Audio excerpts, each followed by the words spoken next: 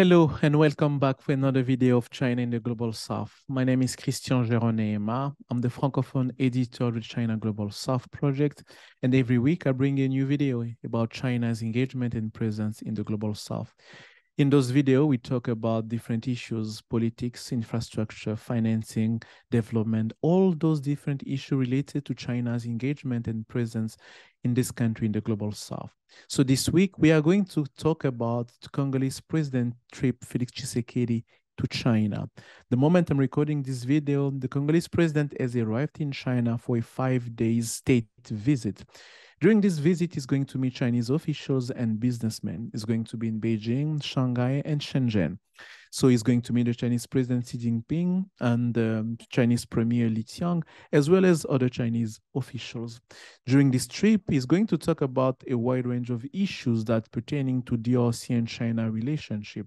He's arriving in China in a very particular context. He's arriving in a moment where last week, he has instructed his government to get in touch with the Chinese companies involved in the CGSP'S deal. The CGSP'S deal, that is the joint venture that was born out of the DRC-China deal that was signed in 2008, where the DRC was supposed to receive infrastructure and the Chinese had access to natural resources, copper and cobalt. That was a $6 billion deal where $3 billion was for infrastructure and $3 billion was supposed to be invested in the CGSP'S mining components of the deal.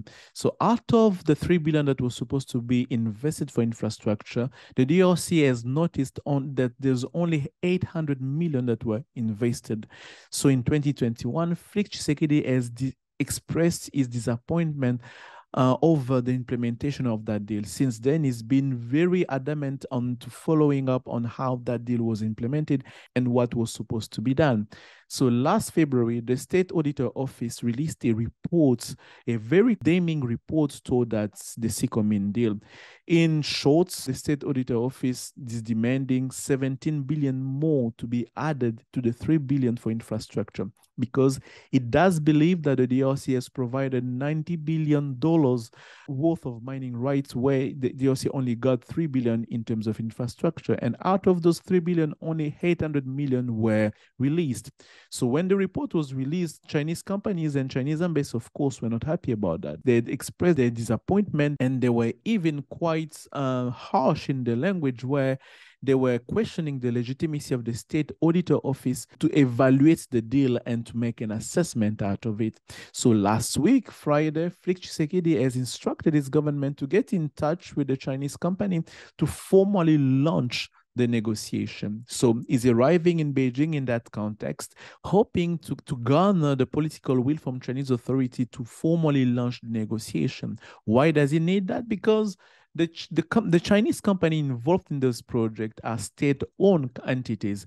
So the margin of action is quite depending on what the government is going to tell them. So with this trip, Felix Tshisekedi hopes at least to get that political will from Chinese authority that maybe it's time to renegotiate those deals and to come with better terms from the DRC, and a term that's going to satisfy both sides.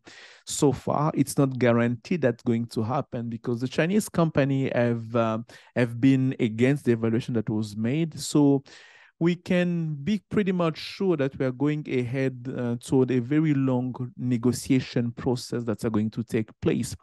Another point that are going to be part of the discussion that the President Tshisekedi is going to bring on the table with different Chinese companies and Chinese officials is the China molybdenum deal. If you remember, last April, we made a video where we were talking about how China molybdenum released a statement saying that they did find an agreement with JCAMIN. But almost 2 months later, it seems that there is still some disagreement with the two parties over fine print details, where they have to iron some details to finally sign an agreement. And JCAMIN's officials who are accompanying President Tshisekedi are hoping to finally sign a final agreement in those deals. So those are two of the many points that are going to be part of the agenda of Felix Tshisekedi in China. Another element that's going to be on the agenda is related to military equipment. Recently, DRC has purchased 9 drone CH-4 from Chinese companies, and the first part of those drones were already arrived in DRC early this week, 3 of them out of the 9. So the DRC has been really interested into buying Chinese military equipment. For those who've been following the news, you do know that the DRC is facing an insurgent rebellion in the eastern part of the country, led by the M23, that are supported by his neighboring country, Rwanda. So in that context, the DRC is trying to rebuild its army and its equipment. So for that, it's turning to China, trying to get military equipment to reinforce its own army. So we're going to also to follow on to see what kind of agreement and what kind of deal the Congolese president can get out of this. Another issue that might be on the agenda is about oil and gas. In the delegation of President Tshisekedi, there's also the Minister of Oil and Gas. Recently, DRC has been really interested into taking part of the ECOP project. The ECOP project is that oil pipeline that's going to cross Uganda and Tanzania until the east coast of Tanzania toward the Indian Ocean. So the DRC has been interested in taking part of that project.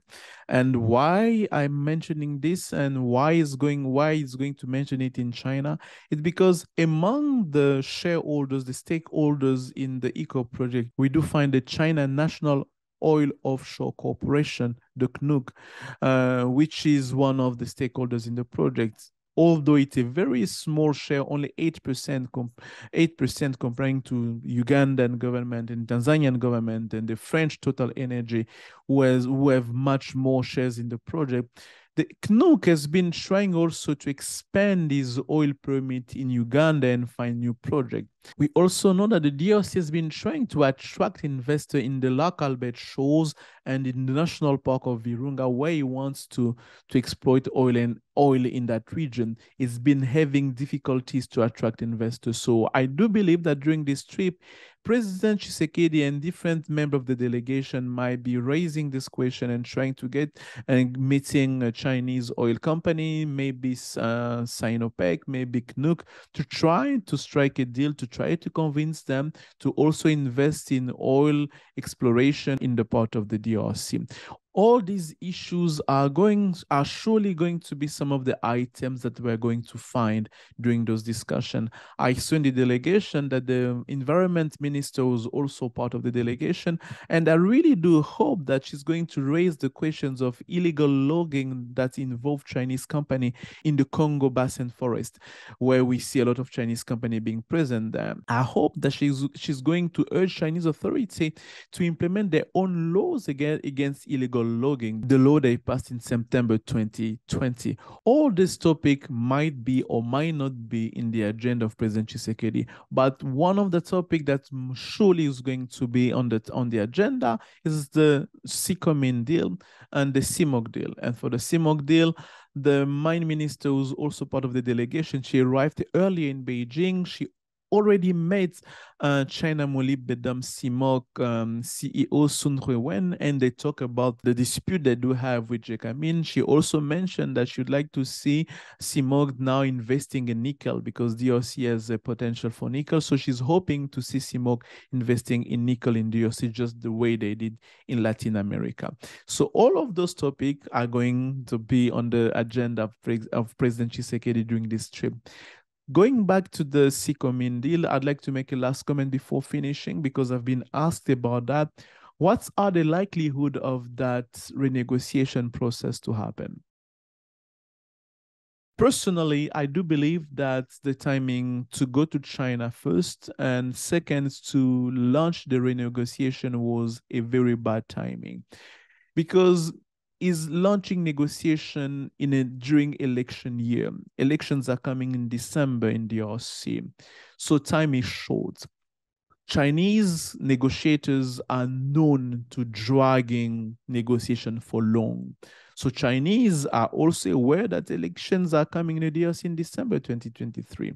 Unless President Tshisekedi and his team have already started discussing with those Chinese companies, which I doubt they did, it's very likely that this negotiation is going to take long. And especially if he intends to use and to present a new deal as one of one of his achievements for his first term, it might be a very difficult moment for him to negotiate that deal, to renegotiate the deal in this specific moment.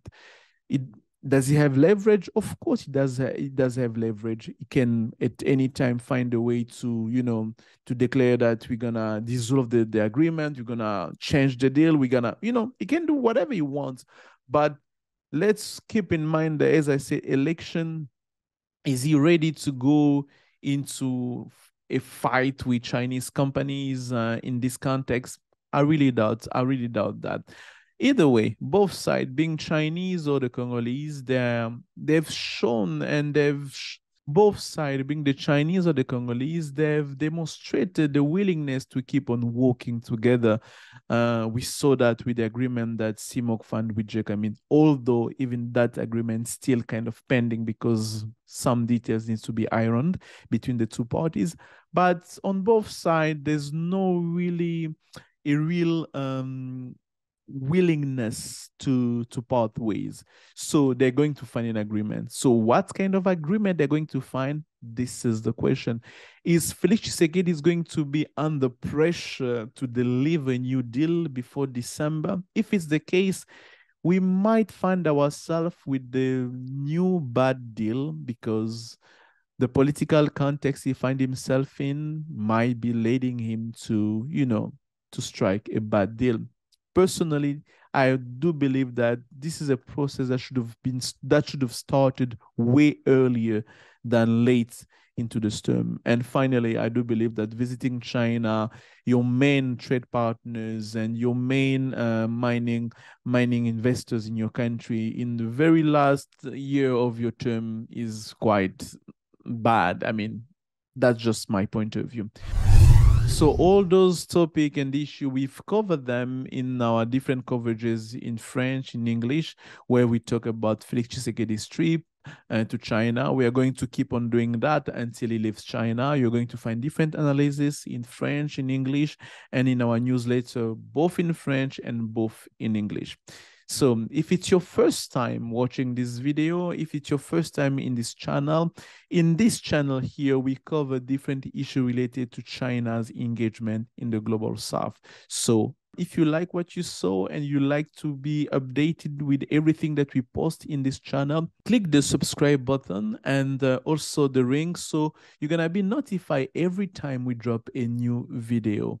So that's going to be all for me, and see you next week for another video of China in the global south.